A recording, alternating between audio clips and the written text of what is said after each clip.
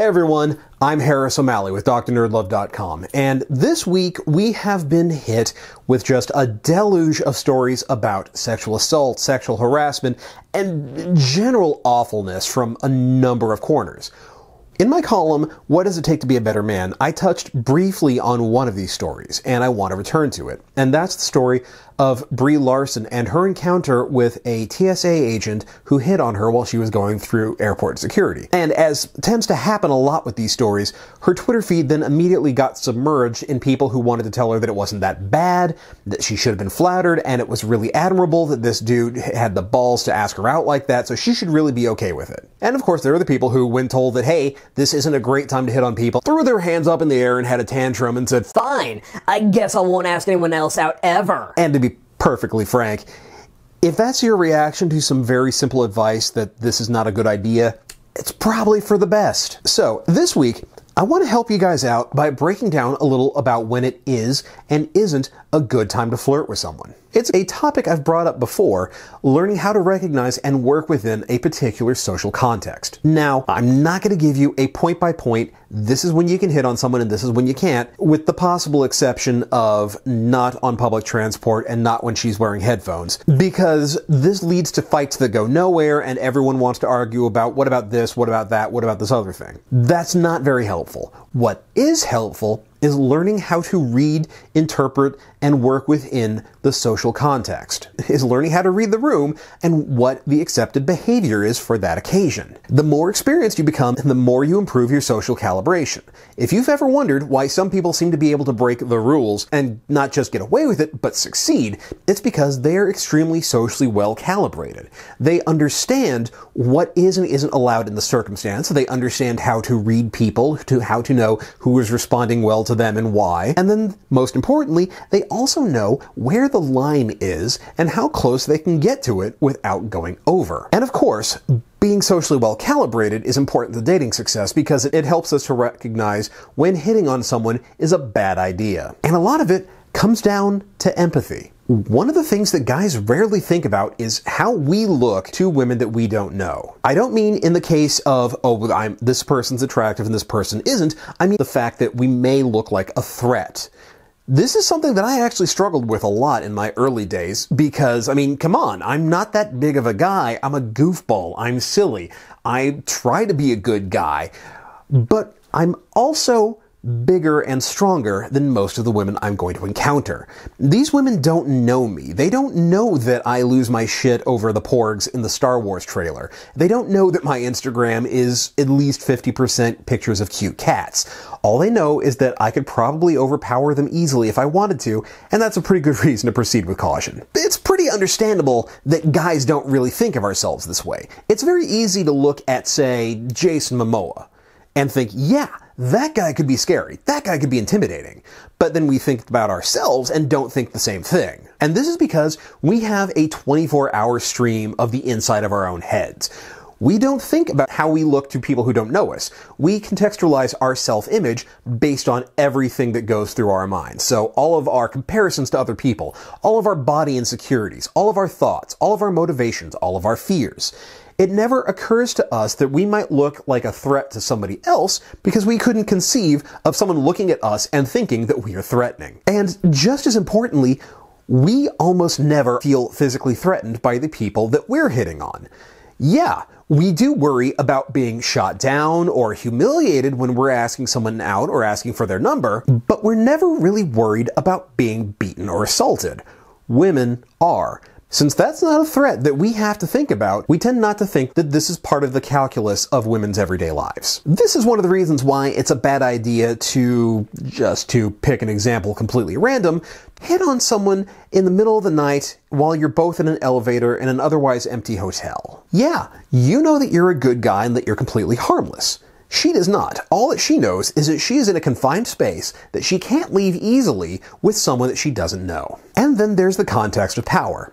Let's go back to the example of Brie Larson and the TSA. Here we have a dude working a low-paying, kind of menial job with the opportunity to meet a famous, beautiful woman.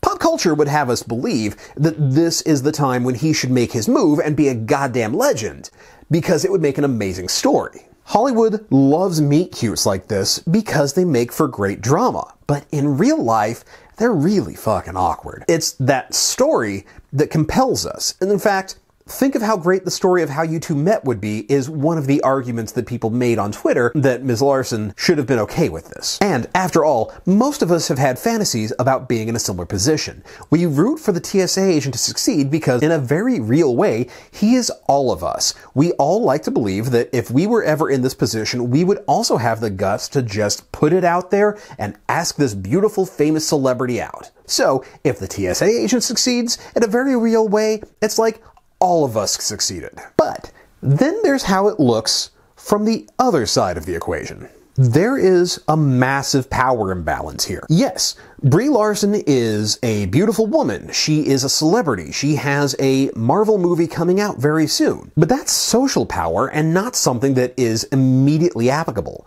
The TSA agent, on the other hand, has very profound legal powers that he could put into play right then and there and completely fuck somebody's life up. After all, a TSA agent could decide that you look suspicious and pull you aside for a very invasive, very public pat-down while somebody else goes through your luggage in front of everybody in line. Or they could haul you to a tiny little room to just ask you some questions and keep you there for hours, guaranteeing that you're going to miss your flight. Now they have thrown your entire trip into chaos, and God alone knows what sort of consequences are going to come from that.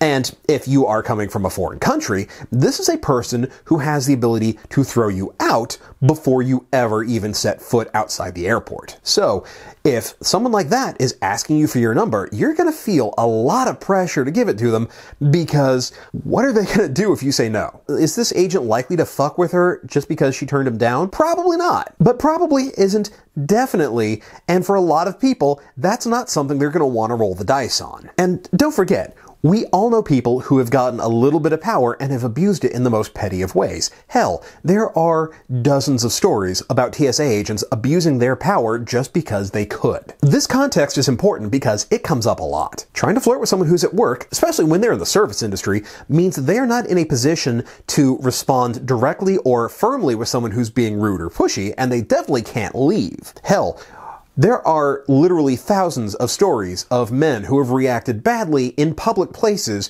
when women have turned them down, and it has ranged from everything from just going home and then blowing up their Facebook feeds or their text with a tantrum to actual physical violence. I've got friends who work as bartenders and waitresses who have been hit on while they're at work, and when they refuse to give a dude their number, he's gone to their manager with complaints. A pretty woman he liked didn't give her her phone number, so he tried to get her fired from her job. Now you're a good guy. You would never do this. You don't want to be the guy who makes someone uncomfortable when you're trying to ask them out on a date. That's awesome.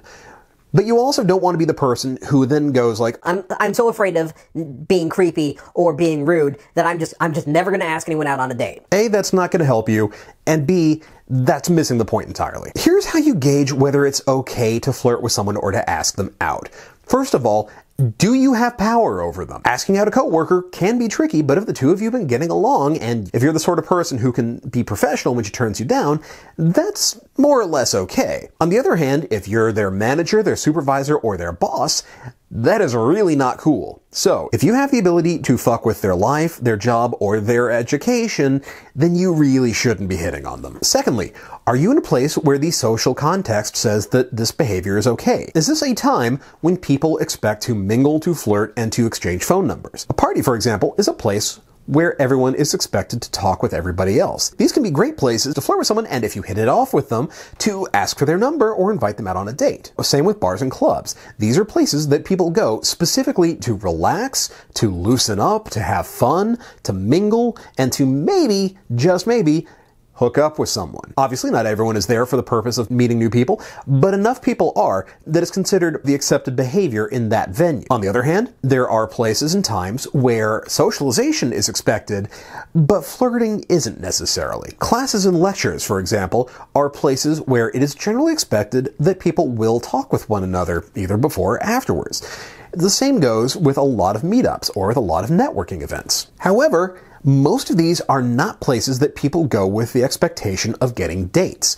Now, you have to consider the context. There are meetups where people go specifically to make new friends or to meet single people in their area. And these are times when, if you've been having a great conversation, it is entirely appropriate to say, hey, I've been having a great time with you. I would love to take you out for coffee. Or, hey, I'm going to this really cool event and I think you would really enjoy it and I would love to take you if you're interested. On the other hand, networking events are not places where people go trolling for dates. Yes, there are people who are socially very well calibrated and very good at reading people who might be able to pull that off. But the context doesn't say this is a place where you get dates. People who are trying to connect with you are doing so in the context that this is a professional relationship, not a romantic or sexual connection. The person who joins your network on LinkedIn isn't looking for a date. Now, I know that there's going to be somebody who, because there always is, who's going to chime in with the story about how they or this person they knew broke all of the rules and got a lifetime relationship out of it. And hey, congratulations, sir.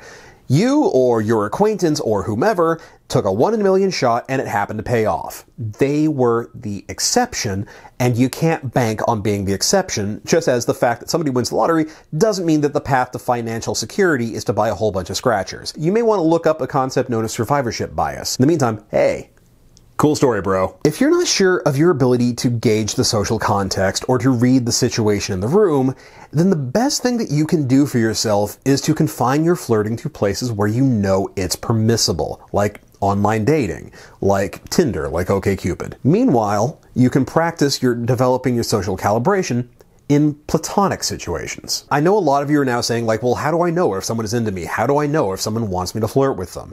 And it's cool. I've got an episode coming up about that topic specifically. It's going to take a little bit more time to produce, and that's just how it's going to be.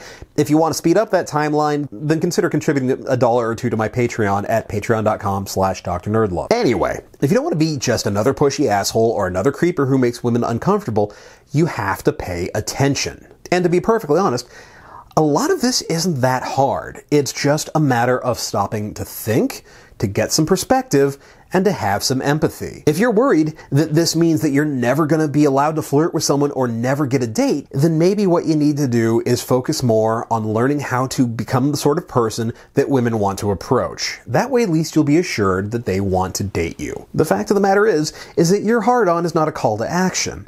The fact that you're attracted to someone doesn't mean you need to hit on them, and it doesn't mean that you need to hit on them right then and there. The fact that there are places that it is not a good time to hit on someone isn't a crime against you and your boner. All it means is that there is a time and a place for everything, and on the bus or the subway or in line at airport security is just not one of them.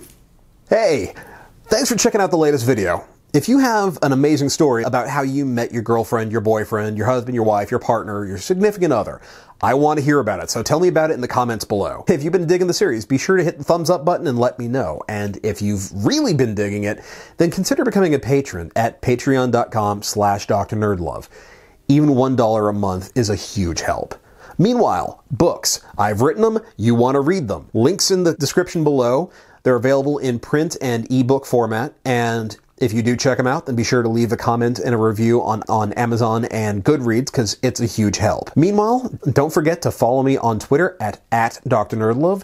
Join my Facebook page at facebook.com/DrNerdLove. Hit the Dr. Nerdlove logo to subscribe to the channel to get more every week, and be sure to check out all these other awesome videos I have for you, and I will be back with you next week with more tips about love, sex, dating, and just being a better man. Later.